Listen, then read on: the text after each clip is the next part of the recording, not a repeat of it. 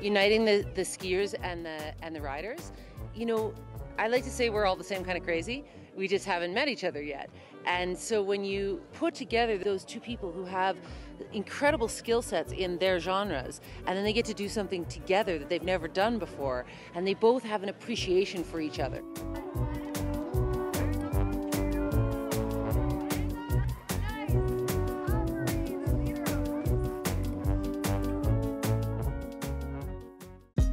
Hey, thanks for watching. If you like this video, check out these other videos from USA Today to stay up to date with all the latest news.